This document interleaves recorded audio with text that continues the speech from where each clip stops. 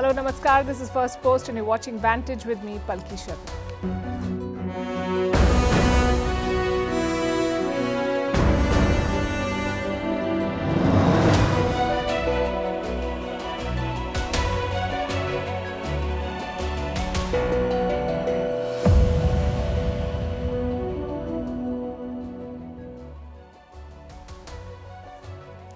Happy New Year to all of you. I hope you've had a good weekend and a visit to the gym, because memberships and memes have shot up. They shoot up with the beginning of the new year.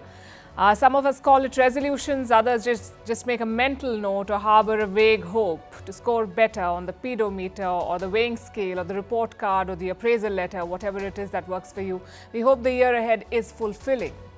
If you're watching us from Japan, we know you've had a rough start. An earthquake measuring 7.8 and a tsunami warning. We hope you're safe. If you're in China, your president has made a rare admission. The economy is in trouble. Xi Jinping has said that. If you're in India, you'll fare better on the economy front, but jobs will remain a worry. We look at the forecasts and the trends. In Bangladesh, elections have been hit by deepfakes. In Malaysia, McDonald's has filed a case over the Israel-Gaza war. In the Russia-Ukraine war, attacks have intensified. In Pakistan, 90% of the opposition has been disqualified from the election on moral grounds. So I guess the calendar may have changed, but it sounds like the same old chaotic world. We'll bring you all these stories and more. The headlines first. Kim Jong-un threatens to annihilate South Korea and the US. The North Korean leader orders his military to use maximum force against any provocation. Seoul and Washington have ramped up their defense cooperation. Last year, Pyongyang conducted a record number of weapons tests. Israeli army says the Gaza war will continue throughout 2024. Israel launched its offensive after Hamas's terror attack on the 7th of October. Nearly 22,000 people have died in Gaza so far, many of them women and children. The Netanyahu government has resisted international calls for a ceasefire.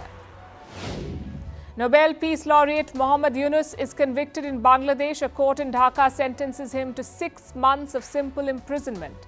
The Nobel winner, who was granted bail, is accused of violating the country's labor laws.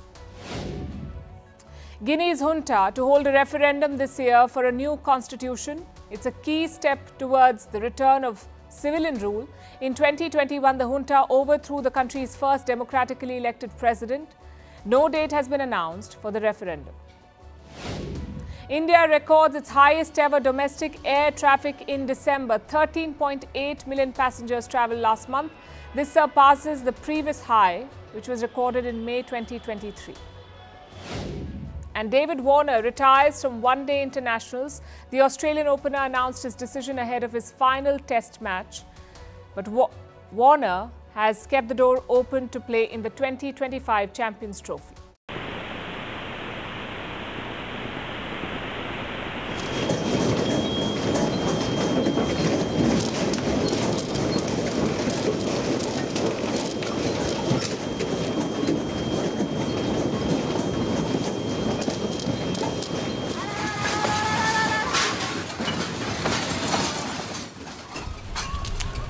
Wow, 看到了。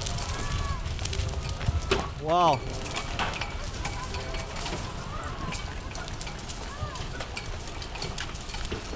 Wow.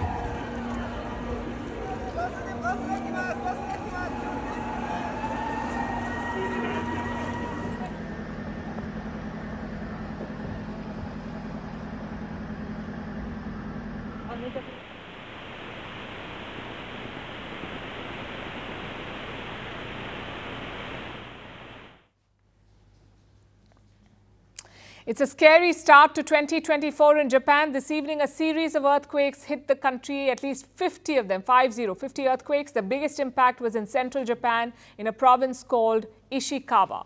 There, the earthquake measured 7.6 on the Richter scale. That was the magnitude, 7.6, which is pretty strong. Now, the tremors have stopped, but one major worry still remains. That of a tsunami. Japan has started evacuating coastal areas. They've also issued a major tsunami alert. And this alert is important. The last time it was issued was in 2011, more than a decade ago. Again, after an earthquake, it led to the Fukushima nuclear disaster. So how bad is the situation this time, and what do the next few hours look like? Let's follow the timeline. The earthquake struck around 4 p.m. Japanese time. Soon videos emerged on social media. Take a look at this.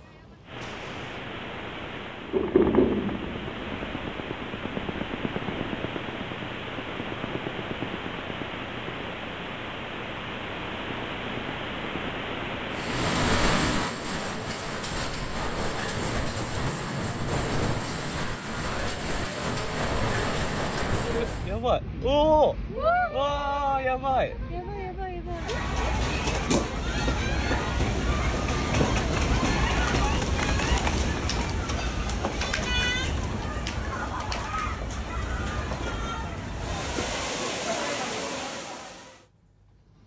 The pictures look very dramatic. What about the damages? Nothing worrying so far. 6 people are trapped under the rubble, but so far not a single death. Some roads appear to have cracked during the quake, plus a fire broke out in Wajima city.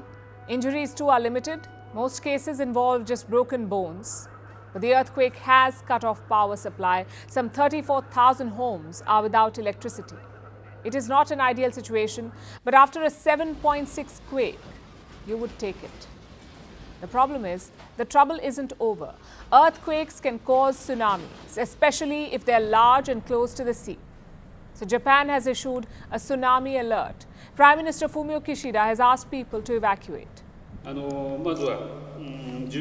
First of all, I would like to ask all residents to continue to pay close attention to the occurrence of this strong earthquake. If you are in a region where a tsunami is expected, please evacuate as soon as possible.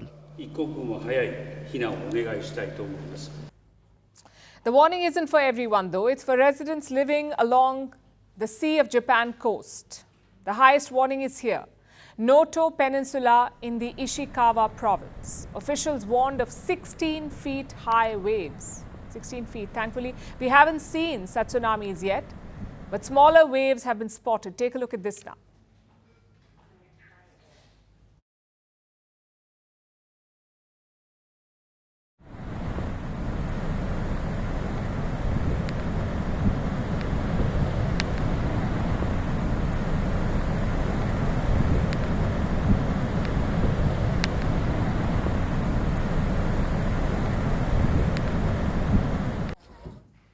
And it's not just Japan. Tsunami alerts have been issued in South Korea, North Korea and parts of Russia too. For now, things are under control, but officials are not taking any chances. Motorways in Ishikawa have been shut, bullet trains have been suspended, and the evacuations continue. It is the right call. Japan has recorded 143 tsunamis in the last 1,000 years. Put together, they've claimed 130,000 lives, 130,000. In 2011, it also caused a nuclear disaster, the one at Fukushima. Even this time, there are similar worries. But Japan says the nuclear facilities are all under control. Beginning with the Shika nuclear power plant, there are currently no reported irregularities with nuclear power plants. The next couple of hours will be crucial. Officials have warned of aftershocks that could determine the final scale of the disaster. But let's ask the obvious question. Why Japan? Why do earthquakes keep battering this country? The answer in one word is the location. Japan is located on the Pacific Ring of Fire. It's a tectonic minefield. Below Japan, around 4 tectonic plates intersect: the Pacific, the North American, the Eurasian, and the Filipino. Now think of these plates as giant slabs of rock. These 4 plates, their boundaries are right below Japan. So what happens when these plates move? They collide with each other. And when they collide, they cause tremors. If those tremors are on land, you see earthquakes. If it's underwater, it could cause a tsunami.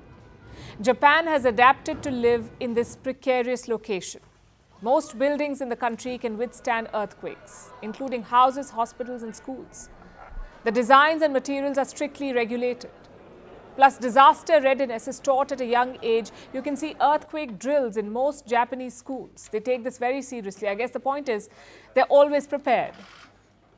You cannot predict tremors, but you can always be prepared for them. That is Japan's mantra. Just compare Japan's experience to Turkey last year. Turkey was hit by an earthquake measuring 7.8 on the Richter scale, magnitude 7.8. Buildings fell like dominoes. Tens of thousands of people died.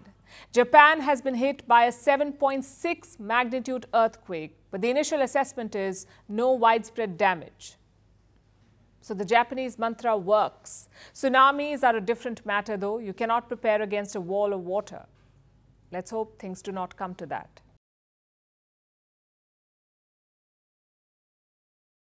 Now let's tell you about the Red Sea crisis. It is escalating. Yesterday, the US drew blood. American forces killed 10 Houthi rebels. Now, the Houthis, as you would know, are based in Yemen. They've been attacking ships going through the Red Sea. They say this is in solidarity with the people of Gaza. That's why the Houthis are attacking.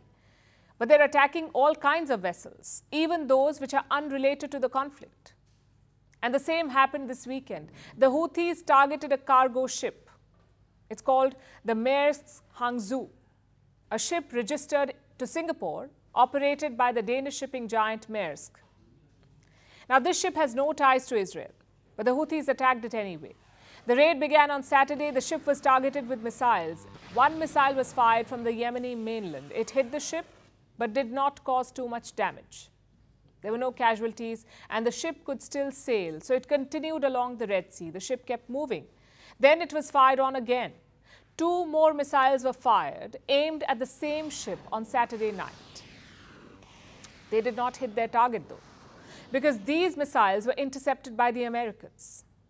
You see, right after the first attack, the first missile attack, the ship had sent out an SOS, a distress call. And this call was answered by the US, by one of their most potent naval vessels, the USS Dwight D. Eisenhower aircraft carrier. It responded to the SOS call from the cargo ship. Now, an aircraft carrier does not travel alone. It moves in a fleet along with destroyers and carriers. So the entire fleet went to rescue the cargo ship. And a destroyer intercepted the Houthi missiles, and the aircraft carrier launched helicopters to protect the ship. Now, the missiles may have failed, but the carrier was still under attack by Houthi militants on small boats. The Houthis attacked the American aircraft carrier. The Houthis had sent 4 boats to intercept and board the merchant ship, the cargo ship. They wanted to intercept and board it, so they sent 4 boats, but they were not prepared to deal with American firepower. Reports say the Houthis were only carrying small arms. But when they saw the Americans, they still attacked.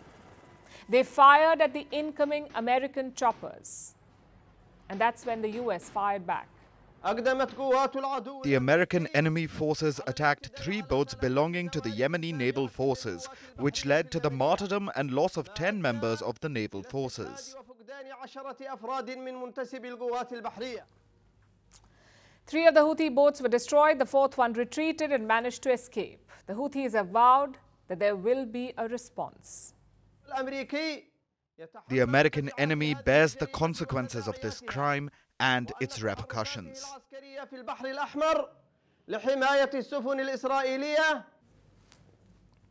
The Americans may have a target on their backs now from the Houthis and their allies Iran, because Iran too has sent a ship to the Red Sea, a frigate called the Alborz. Now, this ship is old. It was commissioned back in 1971, but it has been modernized and it can pack a punch. This is likely to complicate things in the Red Sea and make it harder for the US to secure this vital shipping lane. Even though on paper, the Alborz cannot match the USS Eisenhower and its fleet. The Eisenhower was initially sent to this area, to the Mediterranean, when the Israel-Hamas war broke out. It was supposed to be a statement, a show of force. The carrier and its fleet are more than a match for the Houthis. But shipping companies are still worried. Take Maersk, for instance. It had resumed shipping through the Red Sea last week, but now it has decided to stop using this route again. It needs more security and safety guarantees. And the US has been trying to reassure shipping firms, trying to tell them that they've got the Red Sea covered. But one aircraft carrier may not be enough to protect everyone. So the US has also formed a coalition to protect the region. It's called Operation Prosperity Guardian. About 20 countries are participating in this mission. Fun fact, About half of them have not even volunteered their names. They don't want to be publicly known as supporting the US, which seriously complicates matters. And Iran's entry into the Red Sea makes things worse. It has turned the already volatile area into a powder keg. And all this won't help reassure the shipping companies. Meanwhile, India too is stepping up its naval patrols. India has deployed more ships to the Arabian Sea. India now has 4 destroyers and a frigate patrolling the crucial waterways.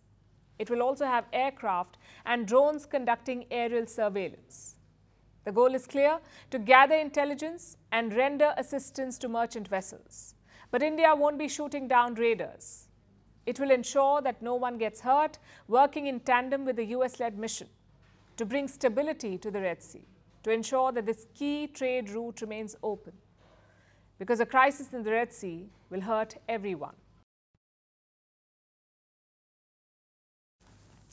Earthquakes, tsunamis, wars. Ours is a world of uncertainties, and uncertainty is the enemy of business. So I guess on day one of 2024, the question to ask is this: what will this year bring for the economy, the Indian economy in particular? Tonight, we look at the numbers, the trends, and the projections. The last year had its share of shocks, but India remained resilient. It was the world's fastest growing major economy. Growth remained steady. Inflation was a worry for a while, but it's largely been contained, and the year ahead looks good. Let's start with the basic indicators.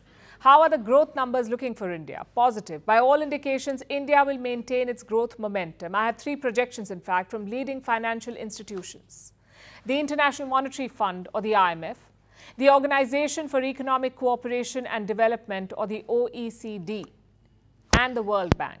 Now, all 3 agencies forecast strong growth for India. They say India's growth rate will be above 6%.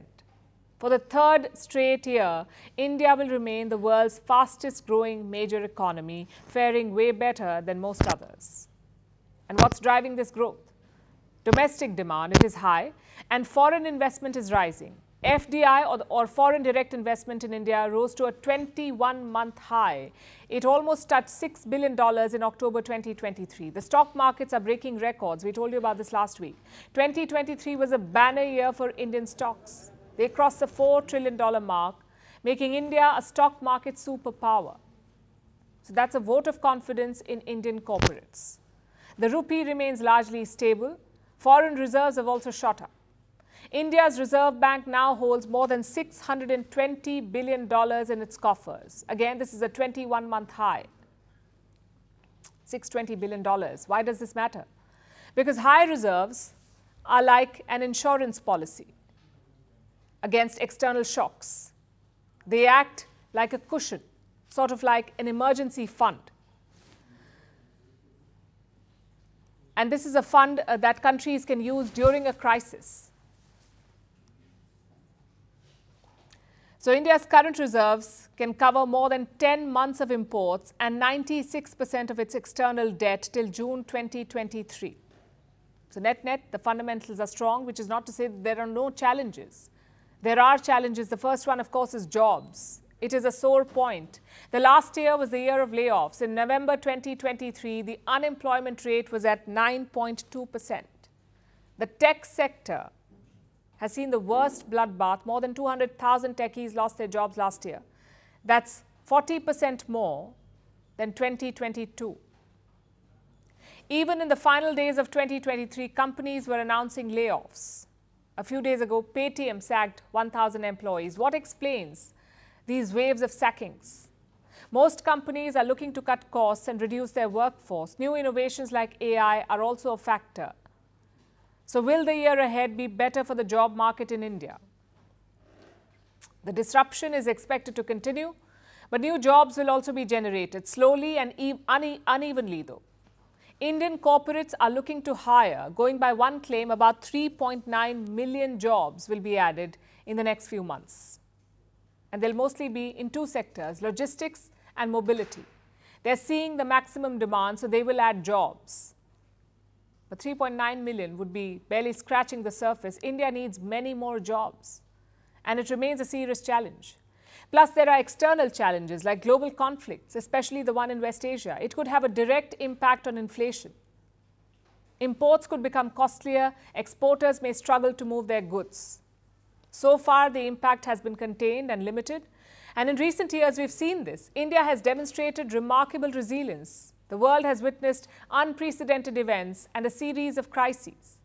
A once-in-a-century pandemic, 2 unexpected conflicts, an economic slowdown, and geopolitical pressures. We've seen all of it. Throughout, India has managed the shocks and kept growing in a tough environment. Here's hoping that 2024 is even better.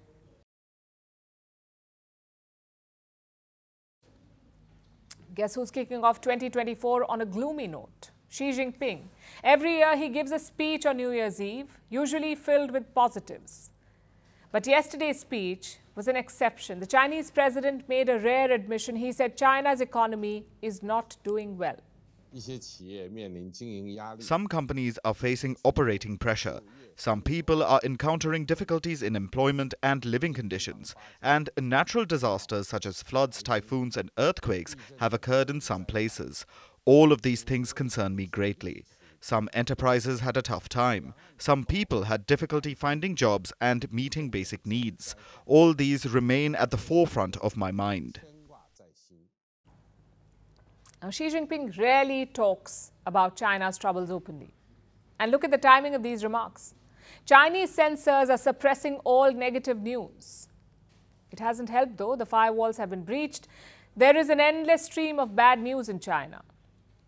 Even on the day of Xi Jinping's speech, there were more troubling updates. A survey was published. It revealed the state of Chinese factories and they're not doing well. Factory activity in China has declined. It has dropped to a 6-month low. Do you know what that means? It means manufacturing is weak. There is less demand and business for Chinese factories has slowed. What about exports? In December 2023, there was an uptick. But it wasn't good enough. Exports increased by just 0.5%, which is as good as nothing. And these are signs of trouble. Trouble that is difficult to hide and almost impossible to ignore now. The Chinese are feeling this slowdown. There are reports of protests.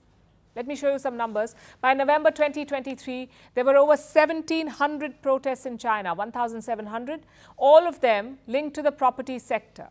2/3 of the protests were against builders, real estate companies. Protesters were unhappy because of delays, contract violations, fraud and shoddy work. The other set of protesters were construction workers. They haven't been paid for months in some cases. Most of these agitations were held in public places like the sales office of the developer or a local government office. That's where they protested. People showed up with banners. They raised their voice. In some cases, they left after a few hours. In others, they stayed put for the whole day, refusing to budge until they got some kind of assurance. Do you know why this is noteworthy? Because public protests are not common in China, and thousands of them even more so. This is a sign of widespread discontent and a warning to the Communist Party of China. The party does not like being challenged or questioned. Perhaps that is why Xi Jinping was forced to speak about the economic troubles. And look at the choice of words. Referring to China's troubles, the president said, and I'm quoting, "All these remain at the forefront of my mind." This is meant to be a word of reassurance that he's thinking about it. That's what Xi Jinping is telling his people, that he's thinking about the economy. What he's not telling them is, how will he fix it? And while the economy may be on the forefront of his mind, as he puts it, it's not the only thing. There's Taiwan too. It goes to polls in a few days from now, and the Chinese president had this message for Taipei. 祖国统一是历史必然。 The reunification of the motherland is a historical inevitability. Compatriots on both sides of the Taiwan Strait should be bound by a common sense of purpose and share in the glory of the rejuvenation of the Chinese nation.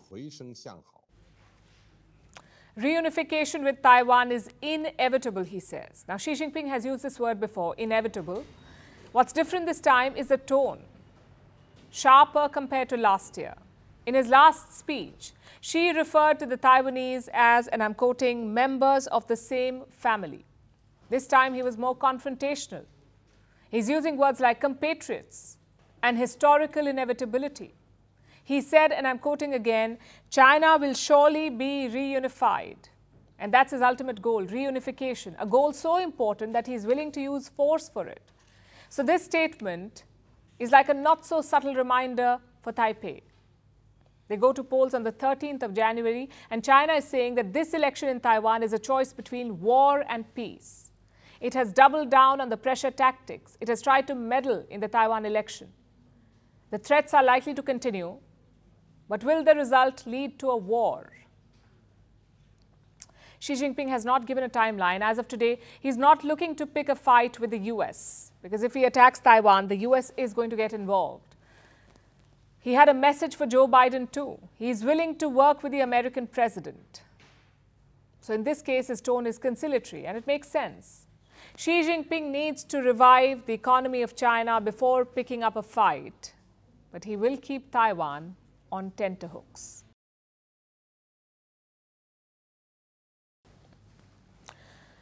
We are now days away from elections in Bangladesh. It's the first big one of this year, 2024, and it's no ordinary election. The opposition is not contesting this time, so Sheikh Hasina is all set to win again. It's a question of how many seats she will get. But tonight, we're not focusing on the politics. We're focusing on a new issue here. The issue of artificial intelligence and elections. Apparently, it's a problem in Bangladesh. AI is being used to spread fake news. Take a look at this. U.S. Embassy's statement in favor of Houthis' Adalur proved their involvement in the incident. After Hafizat mayhem in 2013, Adalur Rahman spread out riots in the country by disseminating false information. Now the U.S. Embassy's press release and tweet for Houthis and Adalur prove that they were also involved in the May 5 violence. That was not a real news anchor. That was an AI-generated avatar. You can hire him for $24 per month. That's all, $24 a month. You can make him say whatever you like. In this case, the AI anchor was talking about riots in Bangladesh. Do you know who he's blaming for it? The United States. Now, Washington has meddled in Dhaka. They have lectured Bangladesh's politicians and poll body. But starting riots is a stretch. It's speculation at best, dangerous fake news at worst. And this is just one example. Multiple deep fakes and AI clips are circulating in Bangladesh. One of them features an opposition leader. His name is Tariq Rahman. He's a member of the Bangladesh Nationalist Party. In this video, he says the party should be quiet about Gaza, basically not criticize Israel's war. And that's very controversial in Bangladesh. This is a Muslim country with firm pro-Palestine sentiments. So being silent on Gaza is political suicide in Bangladesh. Then why did Tariq Rahman say it? Well, that's the thing. He did not. The video was a deep fake uploaded on Facebook. It's now been taken down by the platform. But you see the problem here. AI tools are cheap and easily available. With their help, spreading dangerous fake news is easier than ever. And this problem is not limited to Bangladesh. We've seen deep fakes of Ukraine's president asking soldiers to surrender, of the Russian president Vladimir Putin calling for troop mobilization, and US President Joe Biden touching children inappropriately.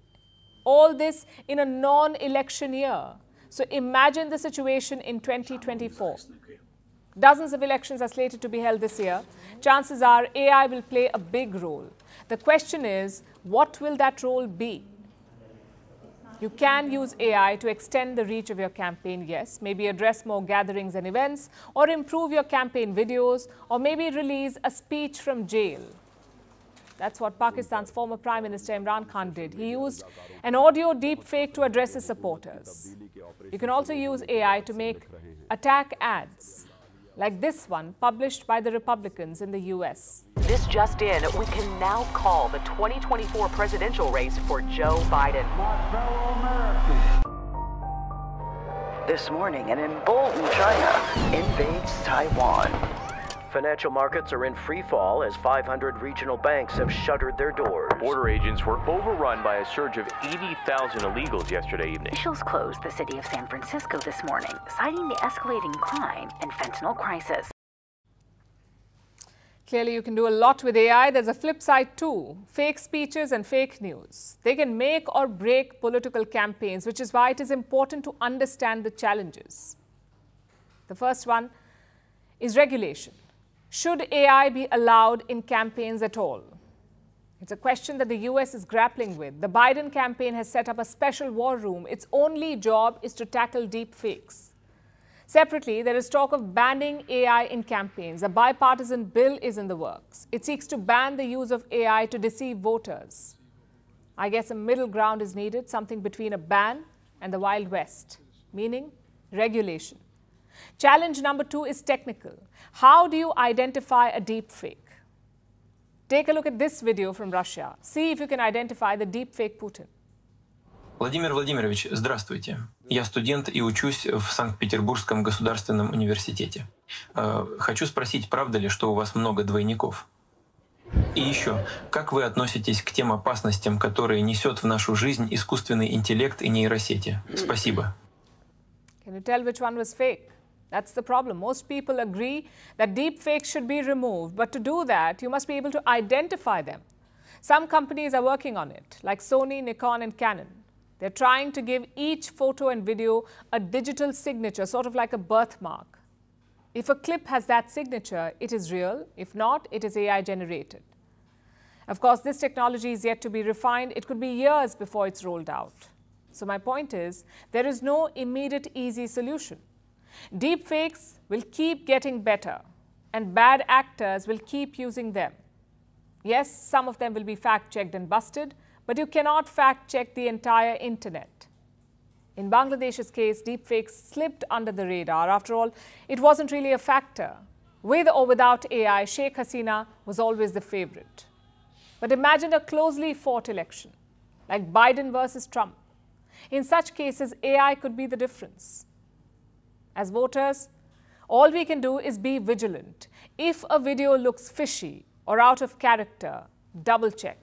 Go to trusted news providers, and most importantly, do not mindlessly forward it to dozens of WhatsApp groups.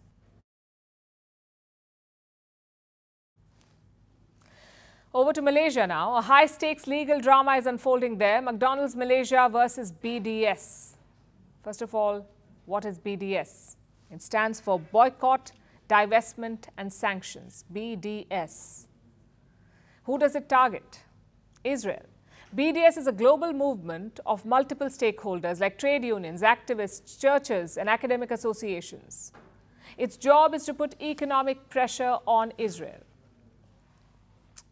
like promoting the boycott of Israeli businesses or asking banks to stop operations in the country. And why does BDS do this? They say they do this to help Palestinians, which brings us to the legal drama in Malaysia.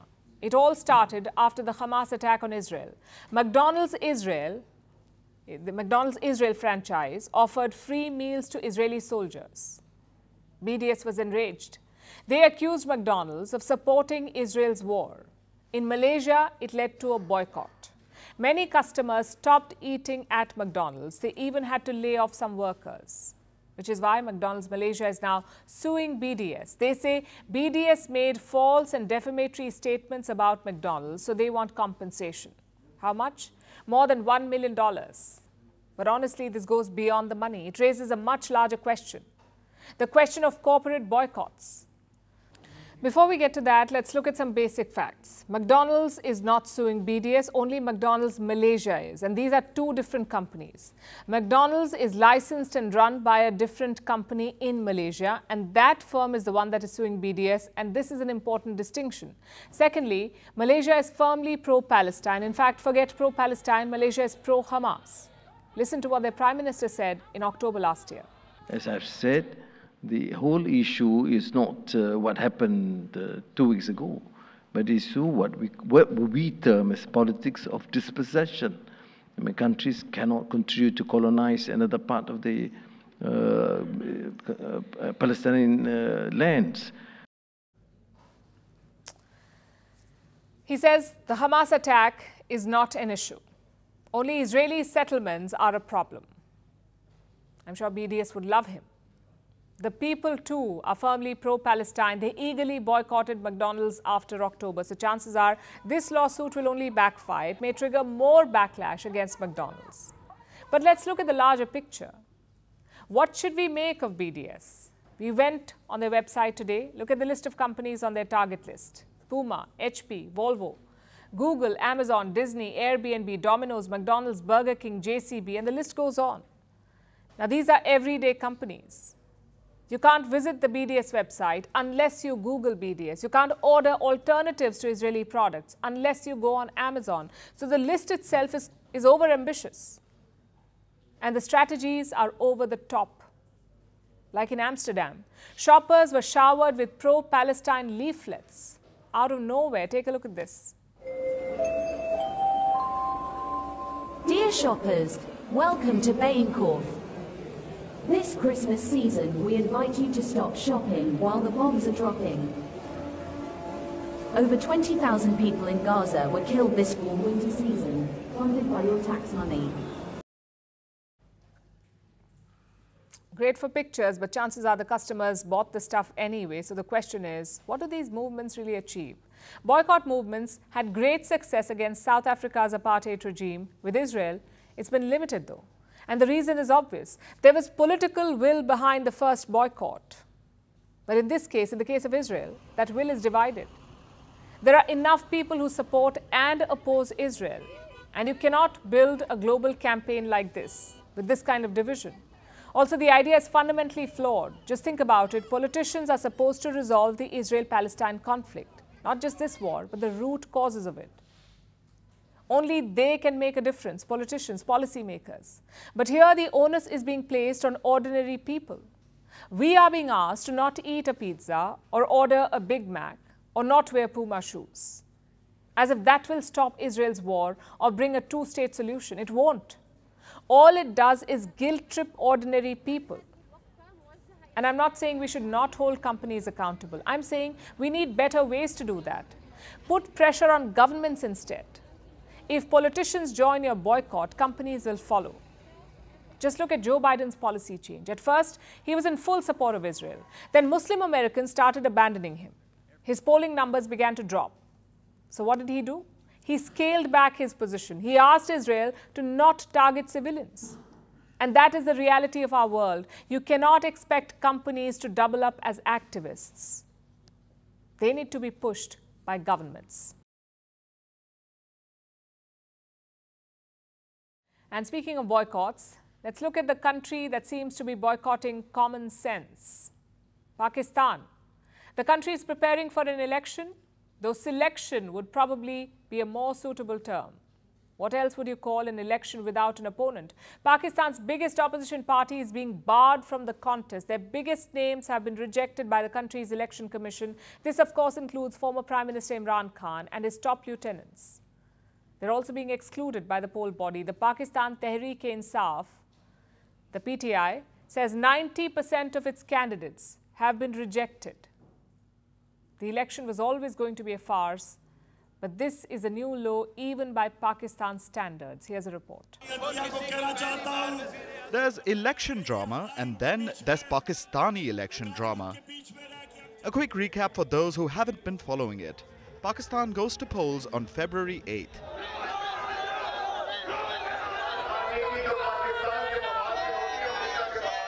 One of the most popular candidates for the Prime Minister's post is Imran Khan, the founder of the Pakistan Tehreek-e-Insaf Party or PTI. He was PM between August 2018 and April 2022. In 2022, Imran Khan was ousted from his premiership. It was a political coup of sorts, and he's been embroiled in one legal case after another ever since. Imran Khan hasn't been seen in public since August. He was jailed after being convicted in a corruption case. Later, that conviction was suspended, but Imran Khan has remained in prison nonetheless, awaiting trial for other offences. Many senior members of his party were also locked up. Some eventually came out of detention and renounced their allegiance to Imran Khan. Others who have stayed loyal have stayed locked up. Meanwhile, another former Pakistani Prime Minister is back in town, Nawaz Sharif. He was once imprisoned for corruption too. He was actually even given a lifetime ban from politics because of this. Later, he fled to London and stayed there citing medical issues. Nawaz Sharif returned to Pakistan last October and has proceeded to re-enter politics as though nothing ever happened. He has been appealing his old graft convictions and the courts have been acquitting him. Now to the twist. Last weekend, the country's political parties sent their candidate nominations to the Election Commission. The Commission's job was to scrutinize the paperwork and validate the candidates.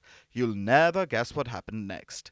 Apparently, 90% of the PTI candidates weren't deemed eligible to contest. This, of course, includes Imran Khan. He was going to contest from 3 different places: Lahore, Islamabad, and his hometown, Miawali. Lahore and Miawali have rejected his candidature. There's no clarity on Islamabad, but there are high chances that it will reject him too. Why is Imran Khan being barred from contesting? His criminal conviction, apparently. He was convicted in a graft case in August. Along with that, he was barred from politics for 5 years. That's the reason Pakistan's election body refuses to accept his candidature, even though Imran Khan's conviction was suspended. Now, the problem arises when you look at Nawaz Sharif. He has been given a lifetime politics ban. It's currently being appealed, but as of today, it still stands. Despite this, the Pakistani election body accepted Nawaz Sharif's candidature, that too from Lahore, the same city that rejected Imran Khan. The nomination was challenged today. Now, the courts will decide on Nawaz Sharif's candidature, but for Pakistan's Election Commission, it seems there are one set of rules for Nawaz Sharif and another for Imran Khan. And it doesn't end there. As we said, most of the PTI's top leaders have not been allowed to stand, for reasons like missing certificates or other faulty paperwork. These people have all stood for and been elected to parliament in the past. You would think they know how to apply for the job again, but apparently not. It seems Pakistan is being railroaded into getting Nawaz Sharif back as Prime Minister. Democracy is about people's choice. But do the people of Pakistan really have one in this election?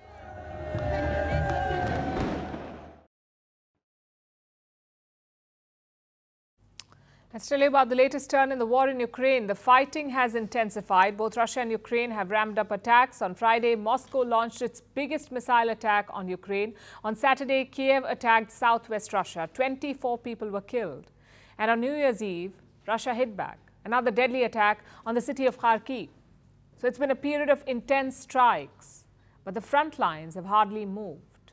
Will 2024 change that? Here's a report. As the world welcomed the new year, fireworks lit up the sky everywhere. But in Ukraine's Kharkiv, it was missiles and not fireworks that lit up the sky. On Sunday, Russia struck Ukraine again. There were attacks across the country, but they were mostly concentrated in Kharkiv. What a gift Russia has given us for this new year. They have black souls. They bombed residential areas. There are people here. How can anyone do such a thing? So why did Moscow attack the city? Russia's defense ministry calls it a tit-for-tat strike.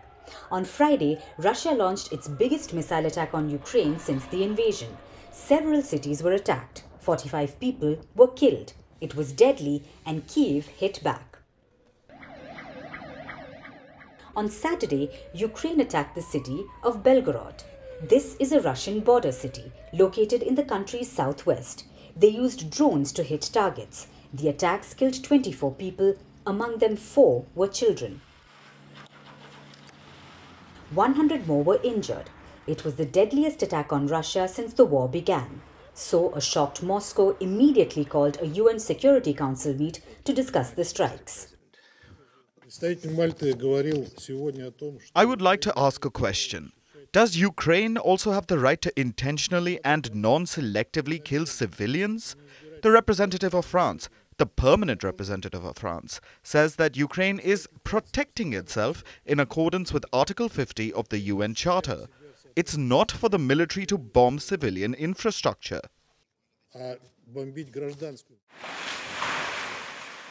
Which brings us to the attacks yesterday on New Year's Eve. Moscow struck Kharkiv. It bombarded the city with missiles and drones. Missiles struck residential buildings, hotels and medical facilities. Russia called it a response to the Belgorod attacks.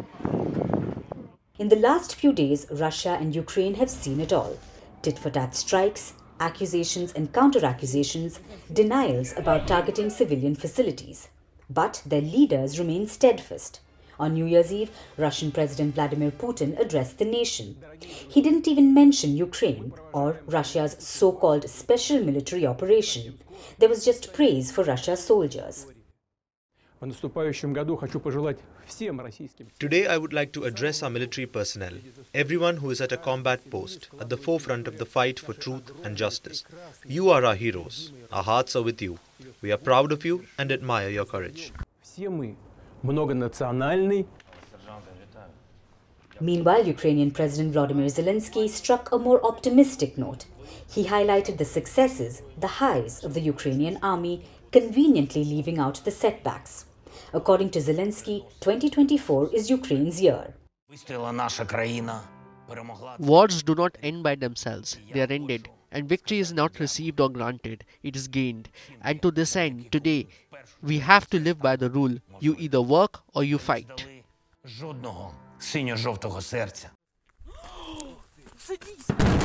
So, 22 months later, there has been no major breakthrough.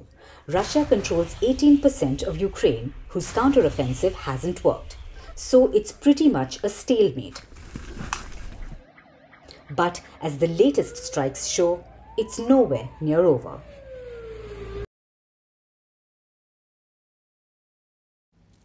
"2024 has brought with it a new beginning for Mickey Mouse, Walt Disney's prodigal son, Disney's beloved mascot. Starting today, it is open season on the rodent. American law allows copyright to be held for 95 years. Mickey Mouse has crossed that limit, so it no longer belongs solely to the Walt Disney Company. For the first time, Mickey Mouse has entered public domain. But not all of it, just Mickey's earliest version. It has lost copyright protection. The Steamboat Willie Mouse from the 1928 short film. It featured a non-speaking version of Mickey. It introduced the famed rodent to the world, made cinema history and saved Walt Disney, the American animator. He founded the entertainment conglomerate, the Disney Company. Before Mickey's release, Disney was at a low point. He was involved in a corporate dispute. He had lost rights to a character that he'd invented, and with it, most of his staff and money. He'd lost all of it. It was at this rock bottom that Disney came up with an idea. He got animators to draw it up, and Mortimer came to life. Yes, that's what the mouse was named initially, Mortimer, until Disney's wife persuaded him to change it to a friendlier name. Then came Mickey Mouse and transformed the fortunes of Walt Disney. Within 5 years, Mickey's merchandise was raking in over $1 million a year. That's about $19 million in today's value. And now the Disney Company is worth $171 billion, mostly thanks to Mickey's contributions over the last century. It is not just a TV cartoon character anymore. It is a crucial part of pop culture. Mickey is in books, on socks, mugs, even pillow covers. Reports say the character alone brings in about $6 billion every year from TV series, movies, merchandise, and theme parks. And that last bit is important. 12 theme parks are spread across America, Europe, and Asia. Last year, they brought in over $32 billion in revenue. World leaders love them, so do children. After all, Mickey is the only rodent parents let their children get close to. Mickey hasn't just made money for Disney. It has launched entire careers. In the 1950s, Disney released the Mickey Mouse Club, the hit television variety show. It launched stars like Justin Timberlake, Britney Spears, and Ryan Gosling. Market researchers say the character of Mickey Mouse is even more well-known than Santa Claus. So in many ways, Mickey is the ultimate symbol of intellectual property, which puts Disney in a bit of a mousetrap. With no copyright over the character, anyone can use it without permissions or cost. And what does this mean for Disney? Winnie the Pooh can offer a window into what might happen. Pooh is another Disney property. It came into public domain last year, and an upstart filmmaker made a low-budget slasher film. It was jarring to see a kid-favorite bear turn into an R-rated feral killer. Will we see a bloodthirsty Mickey Mouse next? Well, no one knows yet. But remember, for now only one copyright is expiring. It includes the original version of Mickey, the one with a rat-like nose, pupil-less eyes, and a long tail. Unlike the later versions, where the mouse is rounder, it wears red shorts and white gloves. That's the Mickey Mouse we know today. It may enter the public domain over the coming decades. So would Popeye, King Kong, Donald Duck and Superman. But not today. So for now, there is an animated line here. Only the old Mickey can be shown without Disney's permission. No one can touch the other versions. If they do, a dirty legal battle is expected, and there is nothing Disney takes more seriously than intellectual property.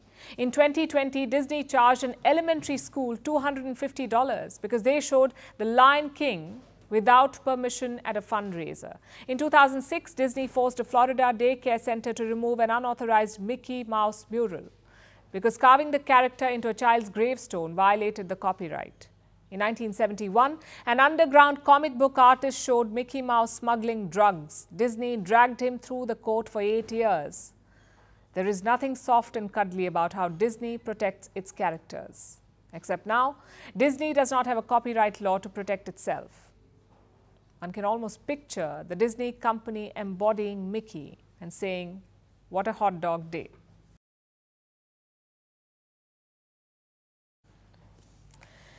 For our last story, let me ask you a question. Do you know what is the most searched question about our universe? It is this one. What are black holes? It's a mystery that has haunted mankind for ages. And the more we know, the more there is to know. So this new year, India has launched a new space mission. It will study black holes. It's the second such space mission of its nature. The first one was launched in 2021 by NASA. And this isn't ISRO's only mission this year. It's just the beginning, in fact. It has several missions lined up, including test flights for its first manned mission called Gaganyaan. Our next report tells you more. 2023 was a year of many things. The year of 2 wars, the year of artificial intelligence, the year of weight loss drugs. But for India, 2023 was a little extra special. It's the year we went to the moon. 2023 was all about the success of India's moon landing, and it looks like 2024 has more lined up, like ISRO's ExpoSat. It's an X-ray polarimeter satellite. ExpoSat launched on Monday from the Sriharikota spaceport. It's a rocket that's carrying an observatory. What will it do? It will study black holes. The mission costs around $30 million. It's the second of its kind in the world. The first was in 2021. It was by NASA. India is launching its own now, and it's to understand how black holes work. And it's important too, because black holes are one of the most fascinating objects in space. They have intense gravity, so much so that neither matter nor light can escape it. Scientists believe they are formed when a massive star dies, as in it collapses under its own gravity. The star becomes so dense that it wraps the fabric of space and time, turning into what we know as black holes. That said, there's often a common misconception, and it's that black holes suck things in. They don't. Black holes are just like any other thing in space. In fact, you can get surprisingly close to it, like a few hundred kilometers almost. For example, if you replace the sun we know with a black hole, our Earth won't get sucked into it. Neither will any other planet. They will just continue revolving as they are now. But black holes are still challenging to study. That's because they are virtually unseeable, which makes India's mission an ambitious one. It's also very crucial. We know what black holes are, but we don't know its origin story. Also, could studying them unlock the secrets of the universe, aka what the beginning of time looked like? So, black holes can unlock a lot of puzzles about the universe's existence, about how they came into being, about why they are different in size. So, studying them is an important mission. But it isn't India's only mission in 2024. There are 12 of them, and a crucial one is Gaganyaan 1. It is India's manned mission to take astronauts into space in 2025, and the test flight could be in the first quarter of 2024. Then there is Mangalyaan 2, India's sequel to its first successful Mars mission. There's also Shukrayaan 1, a spacecraft which will orbit Venus for 5 years. So it'll be a busy year for India's space agency. Last year we aimed for the moon. This year we are aiming further. And now it's time for Vantage Shots, images that tell the story. In Istanbul, thousands gathered in support of Palestinians. In Nepal, porridge, watermelon and sugarcane were on the menu for a feast for elephants. And Hong Kong brings in the new year with its biggest fireworks display till date.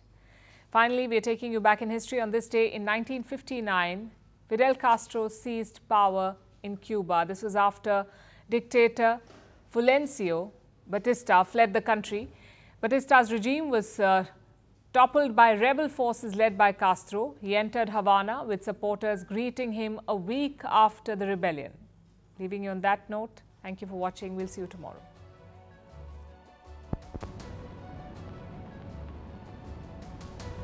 See the campesinos with their machetes, their straw hats, pigeons flying, let loose, thousands of them as Fidel Castro came in.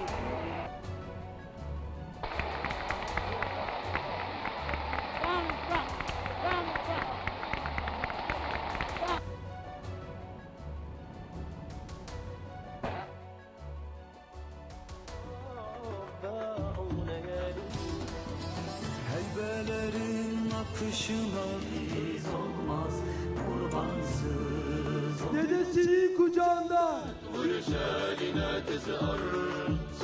Sağ taraf çok dolu. Lütfen cümle şehitlerin omuzlarında adımız Filistin.